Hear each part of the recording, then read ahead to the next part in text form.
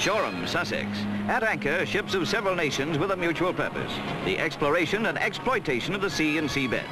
International cooperation on these themes is excellent, as was obvious at the Oceanology Exhibition held at nearby Brighton.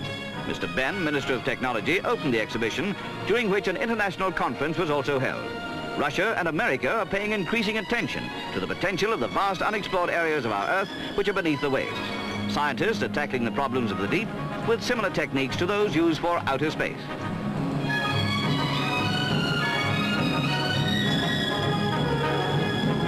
Britain is also a major contributory power in the science of oceanology. Here's a model of an Admiralty frogmen vehicle.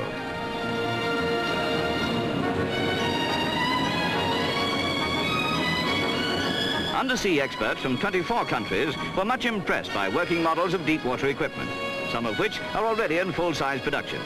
Much on display look like a science fiction dream, but the riches on and under the seabed are a strong spur to make them reality.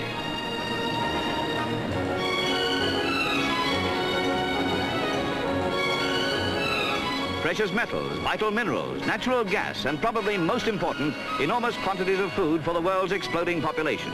These are some of the prizes waiting, which make the science of oceanology increasingly important.